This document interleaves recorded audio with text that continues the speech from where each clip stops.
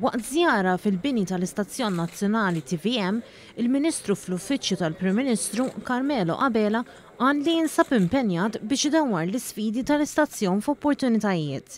Dan biex l-Istazzjon Nazzjonali iwettaq il-missjoni tiegħu ta' servizz tax-xandir pubbliku. Il-Ministru Abela li huwa responsabbli wkoll mill-PBS u x-xandir intlaqa mit-tmexxija tal-PBS u wara li iltaqa' mal-ħaddiema f'bosta dipartimenti tal-istazzjon innota li din is-sena x-xandir jagħlaq 45 sena mit-twaqqif tiegħu u mindu sar membru fil-European Broadcasting Union. Qal li fl-2018 il-PBS kien l-uniku servizz tax-xandir pubbliku fi ħdan din l-organizzazzjoni li dħul tiegħu ġie mir-riklami u kien jinħaq aktar minn nofs ta' dħul operattiv. Qal li dan juri li d-dipendenza tal-Istazzjon Nazzjonali fuq il-fondi pubbliċi għalkemm sostanzjali hija ferm anqas minn dik ta' pajjiżi oħra. Il-Ministru Abela qal li hemm bażi li fuqha l-istazzjon jista' jaħdem biex itejjeb il-qagħda finanzjarja tal-kumpanija. Tkellem dwar il-funzjoni tal-PBS u qal li bħala xandir pubbliku il-missjoni ewlenija hija li tkun ta' servizz pubbliku. Sostna li waqt li l-istazzjon għandu l-obbligu li jwettaq din il-missjoni,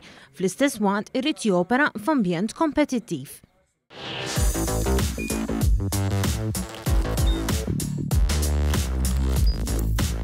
Idħol fuq one.com.mt u hemmhekk tista' tara l-programmi kollha li jxandru fuq One permezz ta' One Play.